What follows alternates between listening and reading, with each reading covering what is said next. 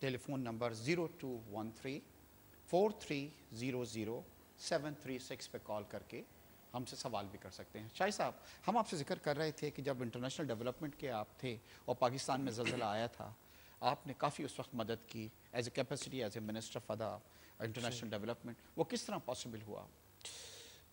पहली चीज़ ये है भाई, I was actually in Islamabad when the earthquake struck. I see. In 2005. I went straight back to Parliament 2 days later, and in Parliament, in UK, Britannia की Parliament, huh? Britannia Parliament, I talked about what I'd seen and about the support that Pakistan needed. I then met with a Prime Minister, and he gave a commitment that no matter what Pakistan needed, the UK was ready to stand side by side. The need at the time was Chinook helicopters. So I then spoke to both the at the time the International Development Minister and the Defence Minister. Chinook helicopters came. I then came back to Pakistan and they said, we've got helicopters now, but we have no money for fuel. Fuel is running out. So I went back to the UK and got a commitment from the UK to underwrite all fuel that was required for the helicopters. £120 million we gave for relief, rehabilitation and reconstruction. So this was the earthquake, and still we're working with the authority that's been set up for reconstruction in the earthquake hit areas. And तो बरतानिया की तरफ से शाहिद मलिक साहब बता रहे हैं तकरीबन 120 मिलियन पाउंड स्टर्लिंग की इमदाद मिली और चैनिक जो थे हेलीकॉप्टर्स वो प्रोवाइड किए गए जिन्होंने काफ़ी मदद की उस वक्त। और आप बतला रहे थे कि आप जो हैं वो प्राइम मिनिस्टर टोनी ब्लेयर के पास गए और उसको बताया कि मैं खुद देख के आ रहा हूँ कि पाकिस्तान में क्या हो रहा है इस वक्त। एक बहुत अच्छी चीज़ थी। शाहिद साहब, टोनी ब्लेयर के साथ आपके बड़े अच्छे ताल्लुकात थे, बड़े अच्छे साथियों में आप उनके शुमार होते थे। आपको उन्होंने अपने खुसूसी तैयारे में, जैसे मैंने इंट्रो में कहा है कि यासिर अरफात के जनाजे में भी भेजा। आपकी जब शादी हुई तो मैं भी खुद था और टोनी ब्लेयर साहब खुद लोगों को रिसीव कर रहे थे आपकी तरफ से। मगर जब इराक वॉर का मसला आया तो आपने उसकी मुखालफत की और आपने कहा कि नहीं, बरतानिया को फ़ौजें नहीं भेजनी चाहिए वहाँ पे। तो इससे आपकी दोस्ती तो मुतासिर नहीं हुई टोनी ब्लेयर साहब के साथ? दोस्तियाँ को गलती भी हो जाती है। It was a big गलती। अच्छा। But at that time, he believed, this is the important point, he believed genuinely that there was weapons of mass destruction there.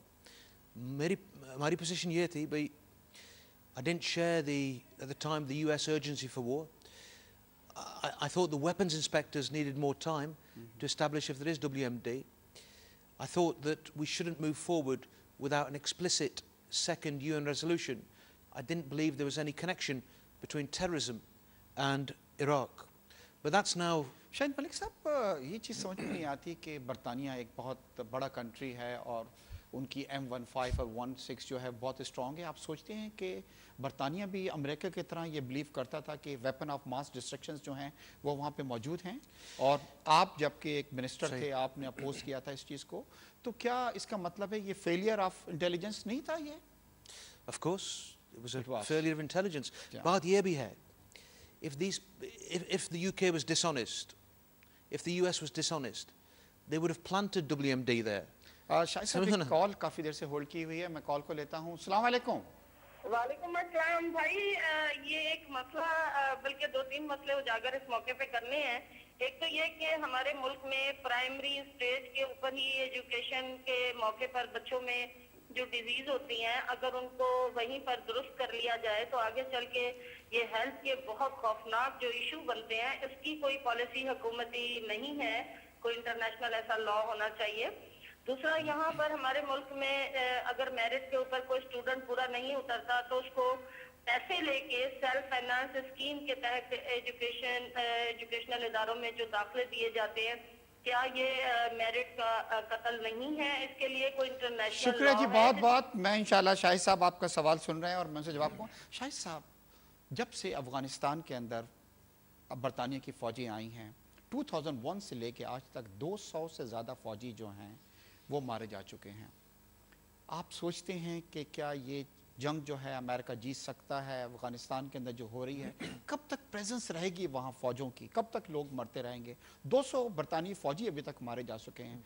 क्या सोचते हैं कि इसका कोई हल निकल सकता है और या कितने अरसे ये फ़ौजें वहाँ पे रहेंगी? The truth is, violence, military action, bullets, bombs, it can't be a sustainable solution. Long term, you have to sit down and talk with elements of the Taliban even, who are willing to look at a peaceful way forward. But yeah, sort of UK, US, this is different to Iraq. Iraq, there was no UN resolution. Either UN resolution है था, नाले ये भी बात है, ये Pakistan लिए भी, this is a challenge on the doorstep.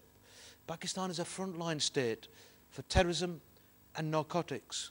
ये सिर्फ जंग Pakistan की नहीं, ये जंग USA की नहीं, UK की नहीं, ये जंग है for the whole world. So we're with Pakistan, inshallah. ज़रूर, जिकन आपने बताया, हमारे कोई 200 फौजी मारे जा चुके हैं. Pakistani soldiers, how many? Many hundreds. जी हाँ. Everybody is shedding blood. Why? Because this is a threat not just for Pakistan. Extremism, terrorism is a threat for the world. And people must remember. साथ साथ ये हो रहा है कि बरतानिया की जो अवाम है उनका प्रेशर बढ़ रहा है कि हमारे लोग मारे जा चुके हैं और ऐसी जगह जिसका कोई नज़र नहीं आ रहा, कितने अरसे, 1 साल, 6 महीने, कितने सालों से वो यहाँ पे बैठे हुए हैं, मर रहे हैं. आप सोचते हैं कि ये मसला जो है 1 साल में, 6 महीने में कब फौजें वापस बुलाई जाएंगी वहाँ से? When the job is done. And you don't know how long it's going to take. You don't know how long it's going to take. But you've got to remember what we're fighting. The Taliban regime believed that there should be no education for girls and women. So no girls went to school. Today, 2 million girls are going to school in Afghanistan. Our Islam, the true Islam, teaches us that girls should be educated. Girls are the universities for children as they're growing up.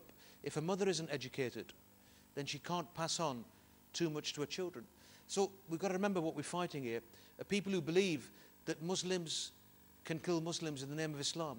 The suicide bombings that are taking place here in Pakistan are an affront to Islam. And that's why everybody must unite in the fight against extremism, because it's a fight not just for Pakistan, it's a fight for the whole world. For the whole world. Shahid साहब, अभी बरतानिया के अंदर कुछ अर्से पहले कुछ Pakistani students को दहशतगर्दी के शुबे के अंदर गिरफ्तार किया गया और बड़ी उनकी तस्दील की गई. बाद में ये पता लगा कोई ऐसे ठोस शवाहिद नहीं हैं कि वो इस चीज़ में इन्वॉल्व थे, मगर ये है कि उनको डिपोर्ट किया जा रहा है वहाँ से और इससे उनकी एजुकेशन जो है वो पूरी डिस्टर्ब ख़राब हो जाएगी. और इनका ज़्यादातर ताल्लुक़ ही है पेशावर वगैरह के इलाकों से हैं, जो गरीब ख़ानदान है, जो जिस तरह उन्होंने अपने बच्चों को भेजा. आप नहीं सोचते कि उनके साथ, इससे पहले कि आप इसका जवाब दें, एक कॉलर मेरे साथ है, मैं कॉल को ले लेता हूँ. शाहिद साहब, अस्सलाम वालेकुम जी. हेलो, अस्सलाम वालेकुम. मेरा सवाल है मलिक साहब से. उन्होंने कहा कि बांग्लादेश में 90% है, इंडिया में 73, पाकिस्तान में 56, तो यहाँ एक सूबा बलोचिस्तान में है, उसके बारे में भी इनको कुछ मालूमात है या नहीं, और उसमें कैसे तालीम का जो परसेंटेज है फंड की कैसे बढ़ाई जा सकती है? वो लोग कहते कि ये करना चाहिए, कौन करेगा इसको, कौन बढ़ाएगा फंड को, कौन बढ़ाएगा? शुक्रिया जी, बहुत बहुत.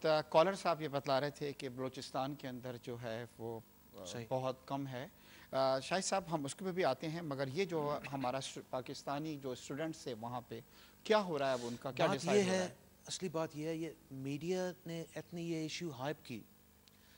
ये कोई हमारा ख्याल है, I think there's 7 students that have been detained.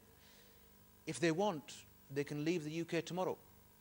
They're only being detained because they don't want to leave the UK.